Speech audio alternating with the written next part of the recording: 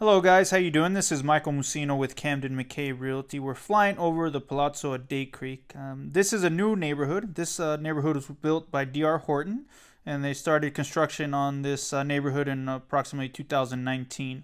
The homes range in size anywhere from 1,295 square feet to approximately 2,300 square feet.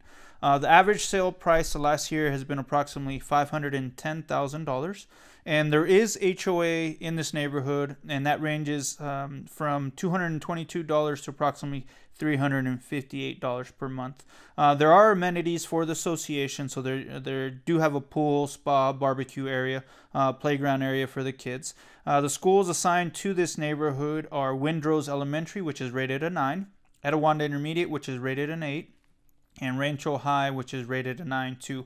So this neighborhood's a little bit different than the older neighborhoods because it also has retail stores and also building a hotel in this the same development. So this property is adjacent to Day Creek Boulevard and Baseline Road.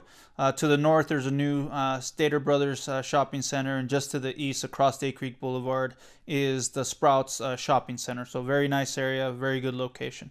Thank you guys again. Enjoy the rest of our website, and have a great day.